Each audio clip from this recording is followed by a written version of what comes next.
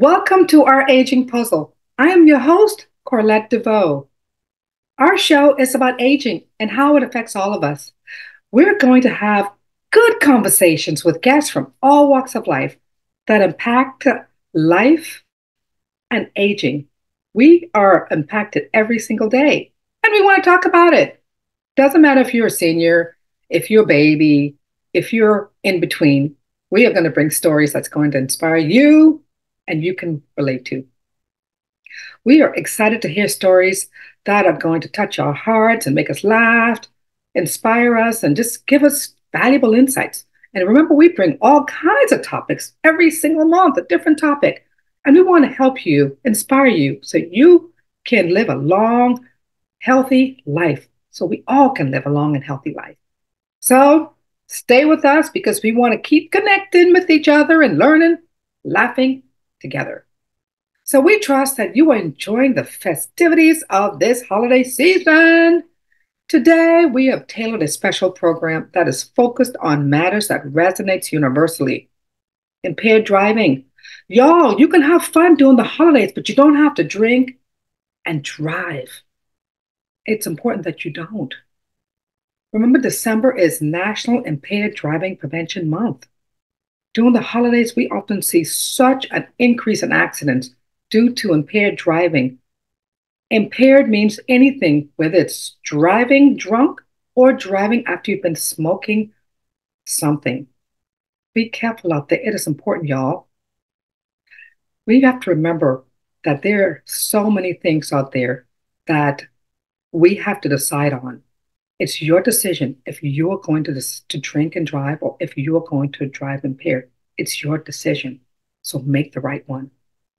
Our aim is to unite and raise awareness this month and ensure our collective safety on the road during this joyous season.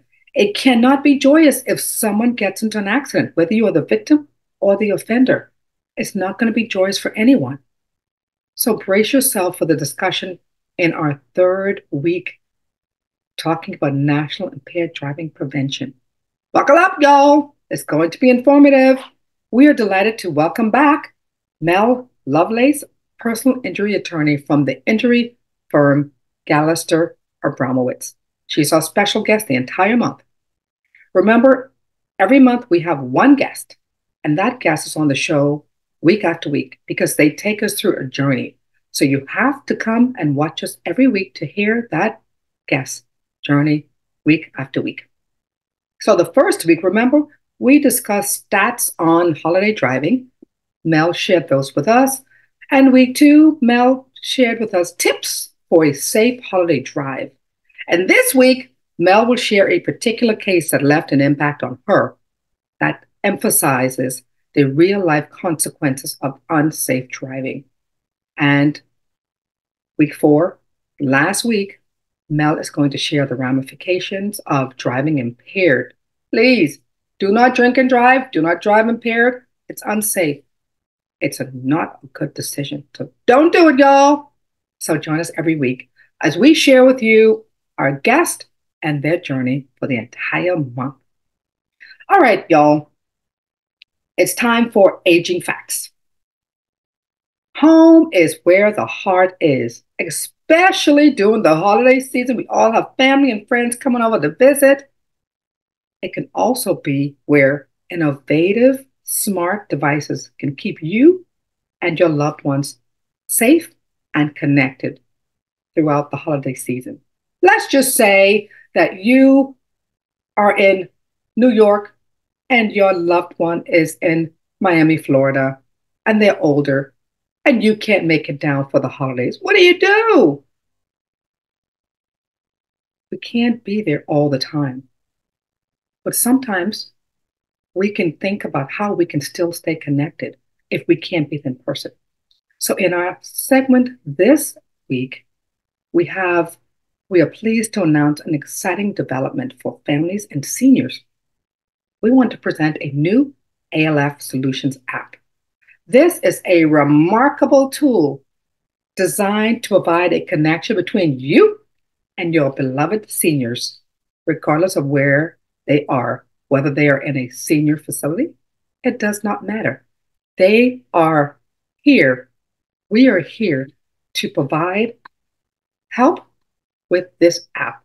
And we want to show you how that is done by providing information in our notes section so that you can learn more about this.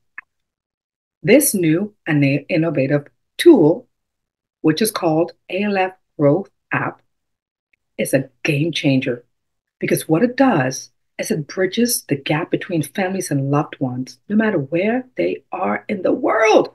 Yes. So, what that means is when I was in Florida and my mama was in the Bahamas, if I had access to this app, I would have been able to see my mom and communicate with her using this app and a tablet so she and I can talk and spend time together so I could see her. I didn't have that before my mom passed away. So I'm an advocate for having it now that it's available for families to keep connected with their loved ones who are away from them. Again, this is a bridge between families and loved ones, whether they are in a nursing home, assisted living facility, or just in their department, anywhere away from you. Let's keep you and your loved ones connected by learning more about this ALF Growth app. You can find more information on the notes section of this episode. It's important that we make aging in place smarter and more comfortable for our beloved seniors. And we must never forget that home is where the heart truly lies, particularly during this festive season. So let's stay in touch with our family members. And if we can't be there, let's connect with them through this ALF Growth app.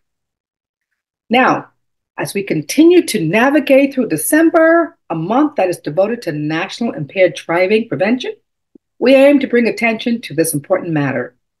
What is considered drinking and driving? Well, did you know that states differ in the terminology that they use to refer to it? Some states may refer to it as driving under the influence or DUI, driving while intoxicated, DWI, drunk driving or impaired driving. There's so many different ways and so many different, options based on the state. Well, you have to know what state you're in because, you want to know what they call it. Drunk driving, driving while intoxicated, DWI, DUI. What is it? You have to learn based on the state that you are in. And generally, all states except Utah have established a blood alcohol concentration of 0.08% as the legal limit. And for those under the age of 21, zero tolerance laws are in place to criminalize the act of driving with even a small amount of alcohol in your system. Do not drink at all if you are under 21. Additionally, states may have increased penalties for those individuals driving with a high BAC minors in the vehicle. If you're going to drink, don't drive. And it's even worse if you drive with a minor in the vehicle. Boy, and if you have multiple convictions, you are just setting yourself up for a lot of some heavy fines and consequences. I can't stress this enough. Please don't drink and drive. And don't drink and drive with your kid in the car. Just don't drink and drive. Just too many complications, y'all. So we know, I've said it 1,000 times. Don't drink and drive. We want you to be safe. We want everyone else around you to be safe. So we want to thank our guest, Mel, for her valuable insights over the last 2 weeks. Our discussions have been truly eye-opening, highlighting the alarming increase in accidents, all tied to impaired driving, y'all. Anyway, we hope our tips resonated strongly with you as much as it has with me and Mel and all of us here who are trying to get this point out to the world. It's time to welcome our special guest today. It is my honor to introduce, for the third week, Melanie Lovelace. She's a compassionate advocate for victims of drunk driving. She is originally from Michigan. She holds a bachelor's degree in secondary education and a master's degree in educational administration.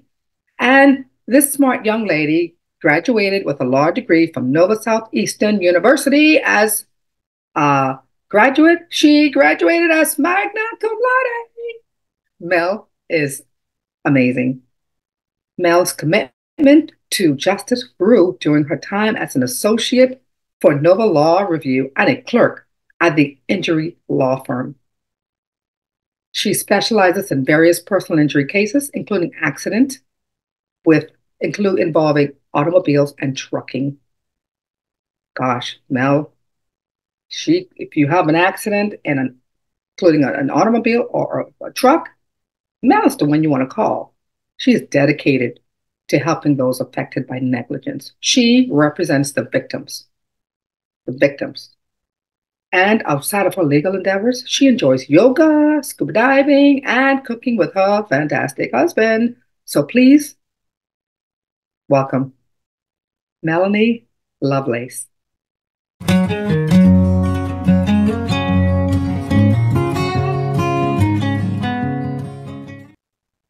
Great to see you, Mel. Thank you so much for being here today. Hi, Corlette. Thanks for having me back. Fantastic. We hope you are all fully embracing the festive spirit of the holidays. Today, we have curated a very special program that's focused on a crucial issue that affects us all, impaired driving. Remember, December is National Impaired Driving Prevention Month, and our goal is to unite, raise awareness, and ensure everyone's safety on the roads during this celebratory time. So buckle up for our conversation this third week. It's going to be an enlightening one. Mel, a big thank you for your valuable insights last week.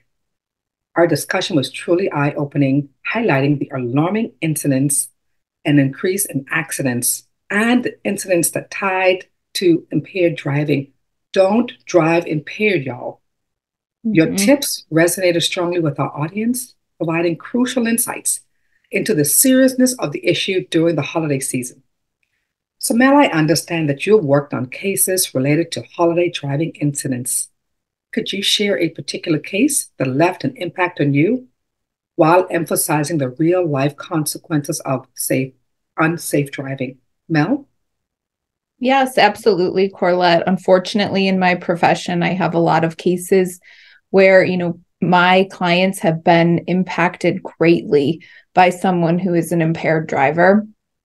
And especially this time of year, we do see an uptick in those types of cases that come into our firm. And this case really resonates with our topic today. And that age-old adage that life can change in an instant really rings true whenever someone is injured by an impaired driver. So last year, I had a very young client come into our firm, and she had very catastrophic injuries because of an automobile accident caused by a drunk driver. The driver was actually a repeat offender, so this was not their first offense. And they shouldn't even have been on the road or driving. They didn't have a license at the time that they caused this accident. They never even slowed down for the red light, and they plowed into my client's vehicle, T-boning her, fracturing both her arms, and leaving her unable to work for several months. So unfortunately, and what was really sad about this was that the person who was driving impaired, they didn't have automobile insurance because they had a suspended license.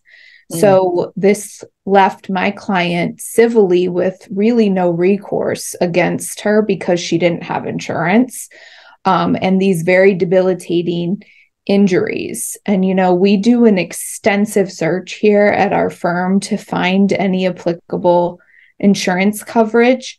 But when there isn't, we a lot of times have to withdraw from the case. And, there are ways, which I will explain, to protect yourself if that does occur. But, that's difficult because that's just one snapshot of how a drunk driver can change a really vibrant and young person's life in a selfish instant of making that decision to drive impaired that day.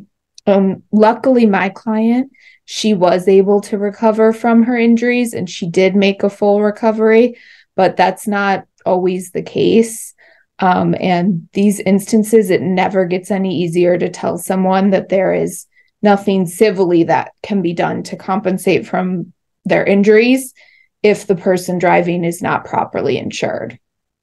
So I really do stress, to purchase certain protections on your own policy, especially purchasing uninsured motorist coverage. That protects you in those instances if a person who's impaired and they hit you doesn't have or isn't even supposed to be out on the road. Wow. Wow. It's a lot of information you shared, Mel, and the information just really helps to strengthen the reason why December is National Impaired Driving Month, because we want to get the message out there that driving impaired is a risk not only to yourself, but to others. And the responsible thing to do is to pay attention to the laws and do not drink and drive, or do not drive while impaired with any substance, right? Yes. I mean, we see it all too often in my industry. And it just causes devastating effects. This doesn't just affect the victim, but, it affects their family. Just unable to work this time of year. I mean, this time of year is difficult for everyone, with the holidays and it's so busy.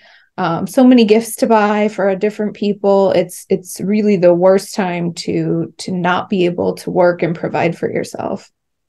That's very, very sad. So, Mel, tell us, you shared this case with us. This the victim that came to you for help, how did they hear about your injury firm? Yeah, this particular client of ours, where she worked is very close to our firm location on Commercial Boulevard in Fort Lauderdale. And she had actually driven by our firm several times. So when she was injured, her family brought her here to meet with me in person and to kind of explain and go over what had happened and how she was injured. So this particular client, it was literally by driving by our offices here on Commercial in Fort Lauderdale. Okay. And now that you mentioned that, Mel, why don't you go ahead and tell us what the name of your law firm again and the address for those who may be interested in or may have the need for an injury attorney like yourself. What is Yes, I always say, hopefully you never need me, right? Hopefully you're never injured by someone or by the negligence of someone.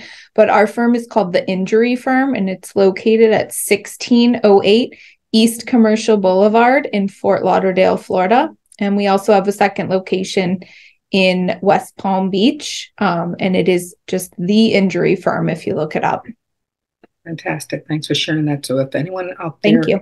has the need for an injury firm, I pray that this doesn't happen to you, but if you do need a firm, you've been in an accident and you need an injury firm, please reach out to Mel.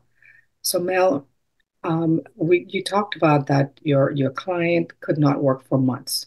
Mm-hmm. Can you walk us through, what that process looks like if a victim is in an accident? What is the process for them to get better, and how do you guide them? Yeah, I mean, honestly, it's a lot of work for rehab and the doctors that she works with, the hospital she went to, they were all very good. Fractures just take time to heal in that instance. And she was without a job, without the ability to working in the restaurant industry. Obviously, you need your arms, to do literally everything there. So it just took time to heal. On her own policy, fortunately, she had purchased wage loss protection. It doesn't cover your full wages. It never does on auto policies, but it was something to compensate her minimally during that time off. And then it was a burden on her family. It was difficult for them. They had to assist her, drive her to all her appointments, all of those things. And that just goes to show how the impact really spreads out when someone makes a decision like this. It just doesn't affect the two people involved in the accident. It affects all of their loved ones, all of their family members. And, all of that time they have to spend rehabbing and getting better from their injuries. Wow. Well, you keep adding more things for me to think about. I just learned something from you, Mel. Wage loss protection insurance. Ooh, who Yes, knew on your about that? auto policy, there is sometimes the option to purchase it if you speak with your insurance agent. On auto policies, there can be wage loss protection components. Yes. And in Florida, everyone does have PIP, personal injury protection coverage, but that only covers the initial $10,000 of your medical expenses. And so sometimes additional protections like the uninsured motorist coverage or wage loss protection coverage can also step in and protect you if an impaired driver or anyone hits you and doesn't have proper coverage on their own policy.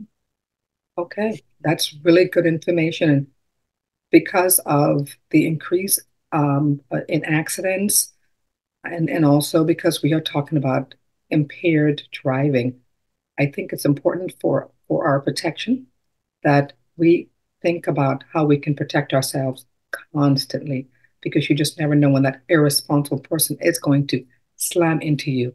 So Yes. protect yourself. I think that's a great addition to your insurance. And I didn't know about that, so I will certainly look into that for my family. The process for someone who's gone through this catastrophic event where are hit and they are going through this recovery. Is there a time frame in which people go through this recovery phase, or is it dependent on something else? It's really dependent on people's injuries, their length of recovery time, their injuries, and then what is required of them in their daily life. So everyone varies. A lot of people will ask me, how long does the entire process take? Which is a difficult question to answer because it varies dependent upon the injuries sustained. That's understandable. That's understandable. Mel, what happened to that person who hit your client?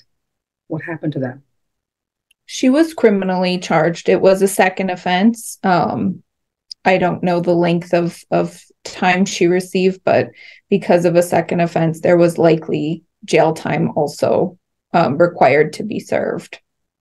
You know, that's that's really bad because you have two people whose lives have been changed forever. One, the victim, who, could not go to work and had to go through this whole process of recovery. And then you have the offender who obviously is a repeat offender now. That person is going to jail. Two Mm-hmm. lives that have been impacted negatively. And so that just goes to show why we're having this discussion today and why December is National Impaired Driving Month, because don't do it. It's just not a Yeah. good thing. It affects so many lives in a negative way. Yes. And this is what you do, Mel. I bless your heart. You do this every day, defending people that have been victimized and have been hurt. I commend you for doing this and being the one that's out there helping victims. So thank you for what you do. Thank you. Is there anything else you'd like to share with us, Mel, before we wrap up this week's segment? And thank you for sharing your case. What else you want to share with us before we wrap up? I just want people to stay safe out there and know, that they can, unfortunately, when these instances occur, you can still protect yourself by really reviewing your own insurance policies because you can never count on someone out there driving to purchase all the proper coverages to protect you in instances like this. So you need to, my biggest tip for the holidays would be to do an insurance policy review on your auto policy and make sure you have full coverages available to you, especially, when we do see this uptick in impaired driving around this time of year.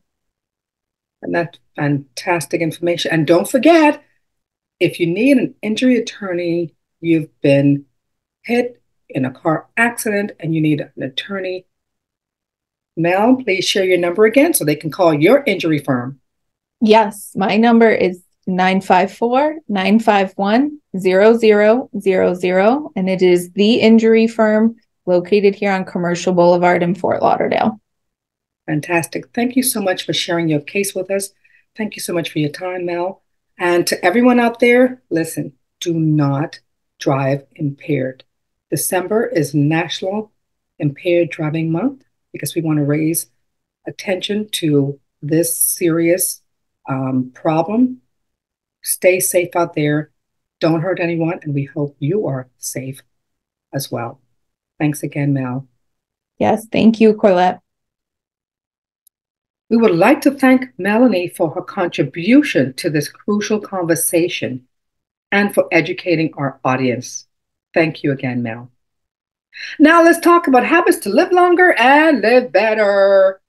We recommend 4 things during this holiday season, as we do every month. Haha. 1, proper diet. Eat well. Remember, before you go to the party, eat a little something. Eat a protein bar so that you don't go to that party hungry. Eat small portions. Reduce the carbs. 2, regular exercise. We're going to be eating a lot more this holiday season, so try to get some movement in. Do something. Do yoga like Mel does. 15 minutes of any kind of workout. Go walking after you finish eating. Do something. Just get moving and get some exercise in because that will help you control your weight. Reduce your stress. Get better sleep. You're going to be working, cooking, and hanging out with family and friends. Reduce your stress. Getting good quality sleep helps. And socialization. You're going to be partying this weekend. You're going to be partying this whole month. Great. That's one of the ways to live longer. But if you don't have friends coming by and you don't have that socialization, go outside and maybe hang out with your neighbor. Go and volunteer. Find a friend to come over. But remember, socialization is very important to helping us live longer and to live better. So remember the 4 things we recommend every single week. Proper diet, regular exercise, reduce your stress, and socialize. Because doing these things will have a positive impact on your overall health and well-being and will help you live longer and live better. Anyway, our topic for the month was driving safe for the holidays, and we also want to focus on National Driving Impaired Prevention Month. Remember, don't drink and drive, don't drive impaired. If you want to learn more about driving safely, visit www.nhtsa.gov/road safety for more valuable insights and information. We encourage you to be responsible this holiday season. Be careful out there on the road, pull over and report drivers. If you see someone driving impaired, call 911 and report them because it's a matter of their safety and yours. Again, we'll see you next week, and we thank you for joining us. Voila! I'm Kevin Harrington, an original shark from Shark Tank. DG Incorporated provides coaching services to help entrepreneurs open and grow assisted living facilities and build economic wealth. Visit their website to learn more.